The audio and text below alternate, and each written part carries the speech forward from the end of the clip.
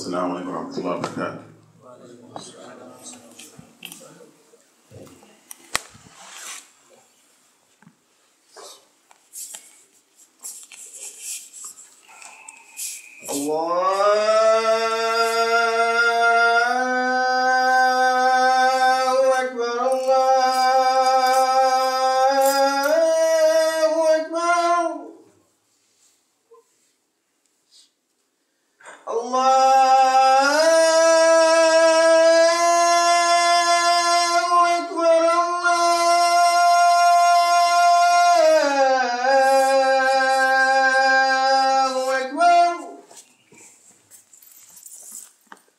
أشهد أن لا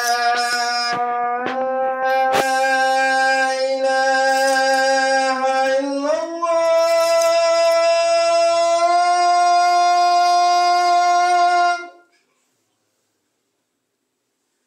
أشهد أن لا إله إلا الله.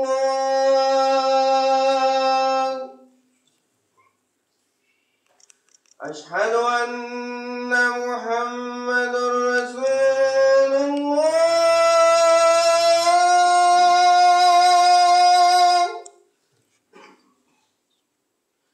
أشهد أن محمد رسول الله.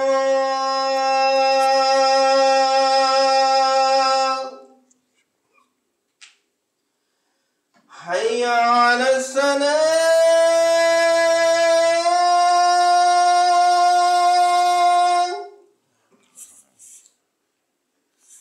حي على السلام.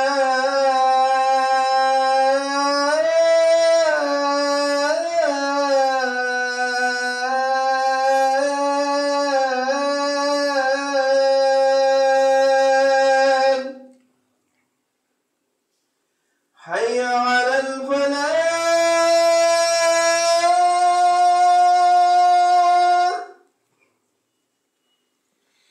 حي على الفلاح.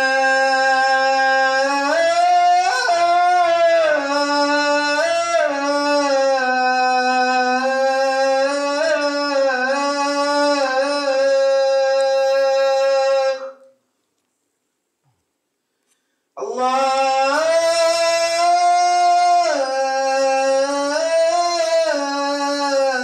أكبر. الله أكبر. لا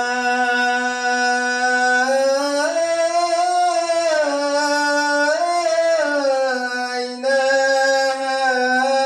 إلا الله.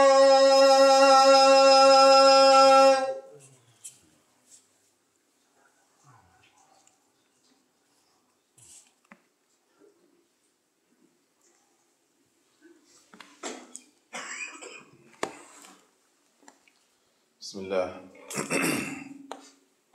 إن الحمد لله نحمده ونستعينه ونستغفره ونعوذ بالله من شرور أنفسنا ومن سيئات أعمالنا. من يهد الله فلا مضل له ومن يضلل فلا هادي له. وأشهد أن لا إله إلا الله وحده لا شريك له وأشهد أن محمدا عبده ورسوله. يا أيها الذين آمنوا اتقوا الله حق تقاته ولا تموتن إلا وأنتم مسلمون. يا أيها الناس اتقوا ربكم الذي خلقكم من نفس واحدة وخلق منها زوجها وبث منهما رجالا كثيرا ونساء واتقوا الله الذي تساءلون به والأرحام إن الله كان عليكم رقيبا. يا أيها الذين آمنوا اتقوا الله وقولوا قولا سديدا يصلح لكم أعمالكم ويغفر لكم ذنوبكم ومن يطع الله ورسوله فقد فاز فوزا عظيما. أما بعد، إن أصدق حديث كتاب الله تعالى وأحسن حديث محمد صلى الله عليه وسلم وشر أمور محدثاتها وكل محدثات بدعة وكل بدعة ضلالة وكل ضلالة في النار. Alhamdulillah, all praise is due to Allah. We praise Him and we extol Him, and we seek refuge in Allah from evil within ourselves and the evil results of our wrong actions. Whomsoever Allah guides, none can lead astray. And whomsoever Allah allows to be left in misguidance, none can guide that person. Verily, the most truthful of speech is the book of Allah Azza wa Jal, and the finest guidance is the guidance of Muhammad sallallahu alaihi wasallam. And the most evil of affairs are the newly invented ones. And verily, every newly invented matter is a bid'ah, an evil going astray, and every bid'ah leads to the hellfire. Wa'iyadhu billah. Alhamdulillah, Rabbil Alameen, that Allah Azza wa Jal brought us here today safe and sound. Today, inshallah, we would like to discuss a little bit about this issue of mental health. This need for us to discuss this has become long overdue, my dear brothers and sisters. But firstly, my condolence goes out to the families, the loss of those families of the German flight recently, which crashed over the French Alps. My condolence and sincere condolence goes out to them.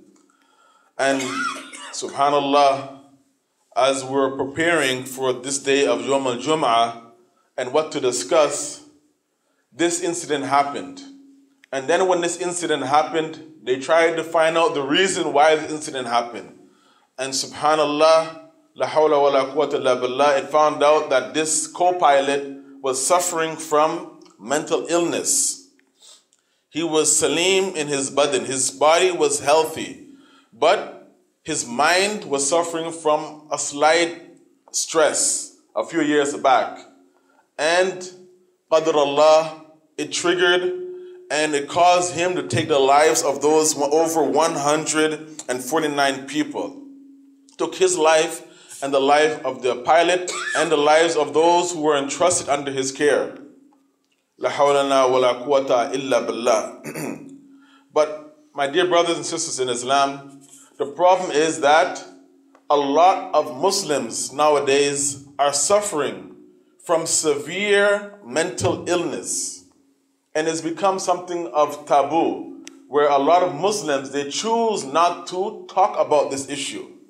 We choose to alienate those Muslim brothers and sisters who might be suffering, who are suffering from some form of alienation or mental illness or depression, or some type of manic, or some type of schizophrenia.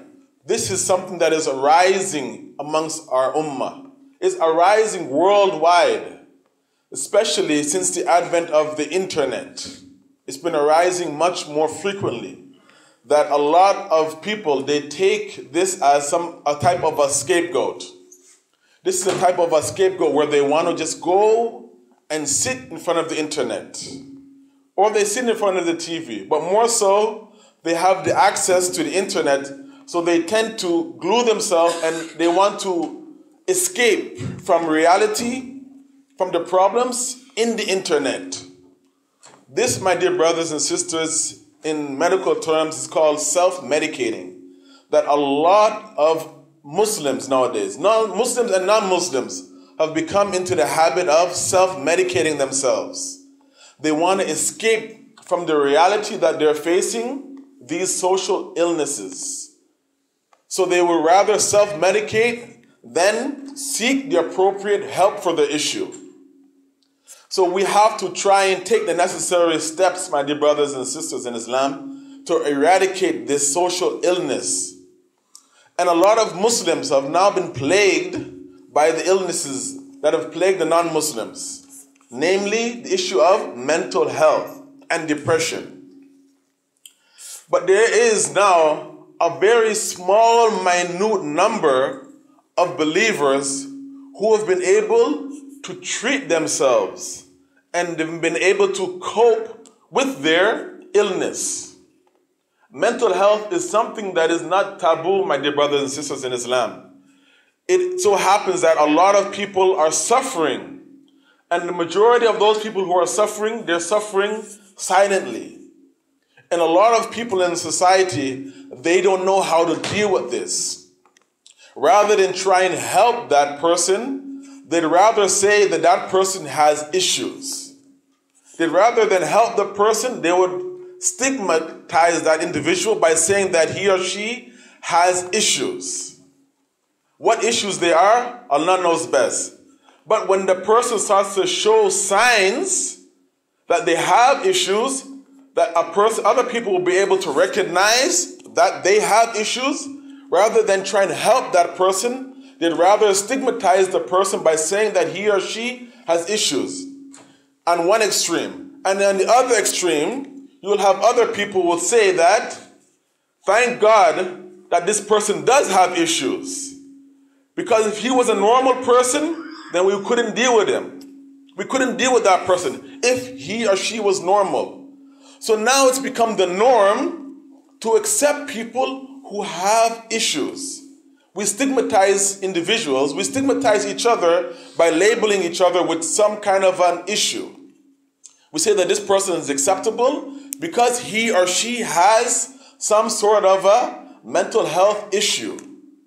So my dear brothers and sisters in Islam, this isn't something that is abnormal. This is a growing concern in our society, that a lot of people have now been plagued with some sort of a mental health issue. But Allah Azza wa Jal did not leave the believers to just self-medicate themselves. But the majority of the problem lies at the hands of the imams and the so-called shuyukh. When they are brought, these individuals, with those mental health issues, rather than trying to help that person, the person might be crying out, given a distress call or a distress signal by coming to the imam, which is good, which is very good, because a lot of individuals would rather try and self-medicate themselves by just going on the YouTube, watching videos all night long, because they can't sleep. They can't sleep. So they'd rather sit and listen to music or watch all kind of videos or who knows what, Allah knows what, rather than going and trying to seek the legal sources of remedy for their problem, rather than coming to the masjid and asking the imam or the sheikh for a remedy for their problem. The majority of the time, you'll have a brother or a sister, they would come to the masjid and they would ask the sheikh or the imam or a religious person, brother, I have a problem. I cannot sleep. This is one of the signs, my dear brothers and sisters. When you have a brother or sister come to you, say that they cannot sleep, that's a sign that they are starting to suffer from some type of illness. An illness is starting to set into that individual. So when we hear that, we don't just tell the brother, make dua, inshallah, Allah will make it easy. Try and find some other way to solve your problem. That is a distress call, my dear brothers and sisters. So we should try and find the person who is rightly guided, the upright imam or sheikh who can give that person the right guidance. Because the problem is, the majority of the time, when that person who's giving out that distress call or waving that red flag, saying that they need help, they would just normally suggest that they need Quran read on them. This is the natural response of the majority of the Muslims. When they go to the mosque or they go to a sheikh, they ask a sheikh to recite Quran on them or to make some ta'weez. Make some ta'weez that they could wear around their neck, a locket or some ayats of Quran or something that they can wear or they can recite on the water and they can drink. Rather than teach the person the way to help themselves or to remedy themselves, majority of the time they want to give them just a quick fix. This is not a good habit. We have to remind ourselves and remind the imams or the shuyukh that you should not teach the people to become dependent upon other people. We should try and steer the people in the direction of being dependent on Allah Azza wa Jal. This should be the norm. When you have a person who is not feeling well, we should try and steer them to an imam or a sheikh who can teach them the words of remembrance that can help them to remedy themselves. And we recite the Quran is, as Allah said, shifa lin-nas. The Quran is a cure for the people. It's a cure. Allah Azza wa Jal coins the Quran as hudan lil-muttaqin. That the Quran is a guidance for those who believe. When we look at the sunnah of the Prophet ﷺ, there's many addu'a, many adhkar, ad'iyah, many du'as, supplication, authentic supplications that you can find in the Quran and in the sunnah of how we can remedy ourselves. There's just one supplication I would like to read to you all today on the authority of Imam Ahmad ibn Hanbal. He collected this in his Musnad on the authority of Abdullah ibn Mas'ud radhiyallahu anhu, that the Messenger of Allah sallallahu alaihi wasallam said, "Ma asaba ahadan qatta hamman wala hazan." The Prophet sallallahu alaihi wasallam said that there isn't anyone who is suffering. Qat, he said, there isn't anyone, any person at all who is suffering from hazan, and sadness and grief. Faqal, and he recites this dua, Allahumma inni abduka ibnu amatika nasiyatin biyadika madin fiya hukmuka adlan fiya qada'uka as'aluka bi kulli ism huwa lak samaita bihi nafsak aw anzalta hima fi kitabika aw alamta ahadan min qalqika aw asatharta bihi fil ilm al-ghaib indaka an taj'al al-Qur'an al-azim rabbi qalbi wa nur sadri wa jal hazni wa dhahab al-hamni. The Prophet ﷺ said that whoever recites this dua, there isn't any person who recites this dua and supplicates and says, "O Allah, Allahumma, I am your servant, son of your female servant. My forelock is in your hand. Your decision concerning me shall certainly come to pass. Fear is your judgment about me. I invoke you by every name that you have and that you called yourself by and sent down in your book and taught any of your creatures or kept with you in the knowledge of the unseen that is with you, that you make the glorious Quran the spring of my heart, the light of my chest, the relief of my grief, and the remover of my concerns." Then the Prophet ﷺ said, surely Allah will remove the person's grief and change that grief and that sadness with delight. Abdullah ibn Mas'ud, the narrator of this hadith, he said, "Ya Rasulullah, O Messenger of Allah, should we learn these words? Should we learn these words?" The Prophet ﷺ said, "Bala, of course you should learn these." The Prophet ﷺ, when Abdullah ibn Mas'ud asked him, "Should we learn these words?" the Rasul ﷺ said, "Bala, of course you should learn these words. Bal yanbaghi ala kulli man sama'aha an yata'allamaha." That it is a must for anyone who hears these words that they should learn them.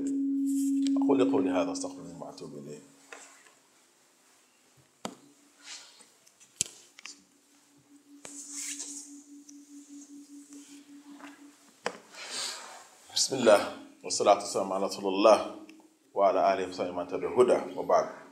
So Allah Azza wa Jal, He's taught us in the Quran at the first instance of any type of anxiety or stress that we should turn to Allah Azza wa Jal.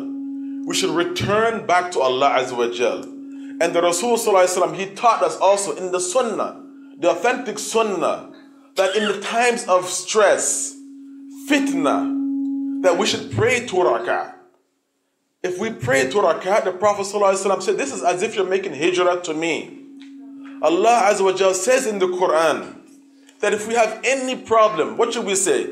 Inna lillahi wa inna ilayhi raji'un. We should not complain. What Allah said, that Allah will send down on that person who says, Inna lillahi wa inna ilayhi raji'un. From Allah we come and to Allah is our return. Allah will send down to them the salawat from Allah Azza wa Jal and the rahmah and the mercy from Allah Azza wa Jal at the first instance of the anxiety or stress, because that's life. Such is life, that as we live our life, we'll have some things which are called stressors in our life. But how do we deal with those things?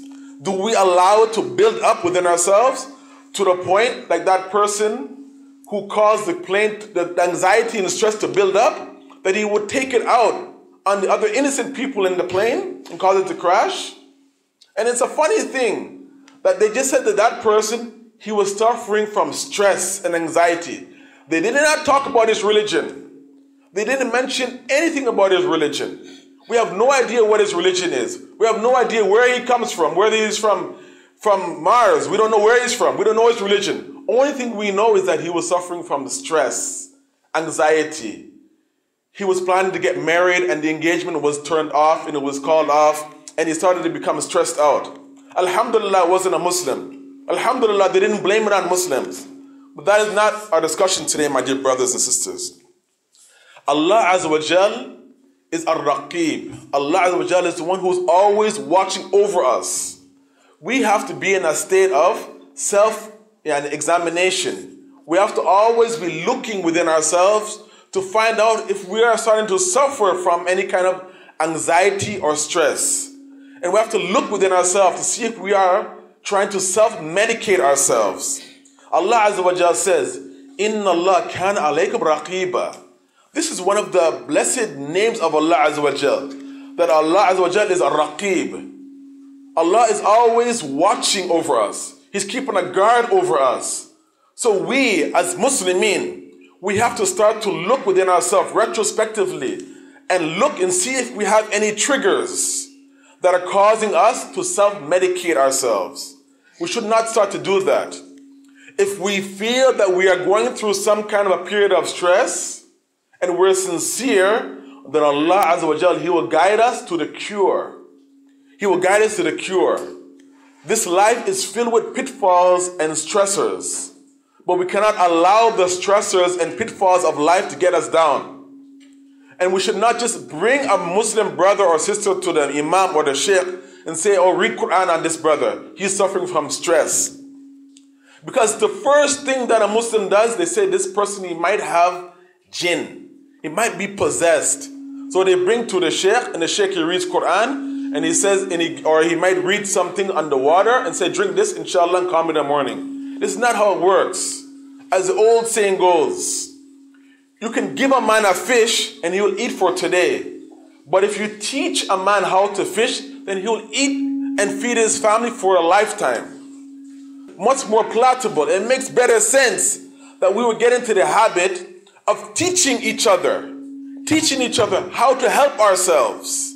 When we go to the sheikh, we have to try and guide each other to the right imam, the right sheikh, who would take the time out, 1 day, 2 days, 3 days, 1 week, 2 months, and have a class teaching the adhkar, the ad'iyah, the du'as, the authentic du'as, the name. We could start by learning the asma wa sifat of Allah Azza wa Jal. A good place to start is by learning the blessed names and holy attributes of Allah Azza wa Jal. When we start to learn these things, what is the meaning of Allah, the name of Allah? Ar-Rahman, Ar-Rahim, Al-Malik, Al-Quddus, Ar-Raqib. We're talking about Ar-Raqib today. Allah is Ar-Raqib. He is ever vigilant and watchful over His servants and His ibad. Allah, Al-Latif, is another one of the blessed names and attributes of Allah. The Allah does not want to cause any harm. But sometimes Allah might put His servant through some type of hardship and difficulty. So Allah will cause us to go through certain things which are difficult for us, because after that, Allah has in store for us something which is much, much more great and fantastic. But we don't understand that. So Allah Azza wa Jal has blessed names and attributes. As the Prophet ﷺ, Allah, lahu al-tis'a wa tis'een ism. Allah has over 99 names. Yani illa miya. Man ahsaha dakhla al-jannah. The Prophet ﷺ said that Allah has over 99 names, less 100. And whoever actualizes them, whoever understands them fully, will enter into Jannah. So we have to make this, inshallah, be our starting point. If we want to get a nicer understanding of ourselves, Because the human being is a very complex creature.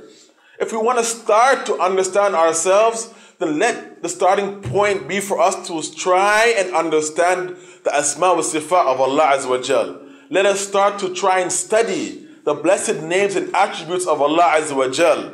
And then, bi'idhnillah ta'ala, we'll understand Allah Azza wa Jal. We'll begin to start to understand Allah and the beauty in Allah and the hikmah of Allah. Bi'idhnillah ta'ala. So may Allah bless all of us and may Allah remove all of our anxiety and stress and guide us to the blessed names and attributes of Allah. Allah bi dhikrillah tatma'inul qulub. Allah said, isn't it in the remembrance of Allah where hearts find satisfaction? So may Allah guide all of us. May Allah bless all of our hearts and guide us to learning and studying the blessed names and attributes of Allah. Inna Allah wa malaikatahu yusalluna ala nabi. Ya ayyuhalladhina amanu sallu alayhi wa sallam tasliman. Allahumma salli ala Muhammad wa ala ali Muhammad. Kama sallaita ala Ibrahim wa ala ali Ibrahim. Innaka hamidun majid. Allahumma barak ala Muhammad wa ala ali Muhammad. كما باركت على إبراهيم وعلى آل إبراهيم إنك حميد مجيد ربنا آتنا في الدنيا حسنة وفي الآخرة حسنة وقنا عذاب النار وأقيموا الصلاة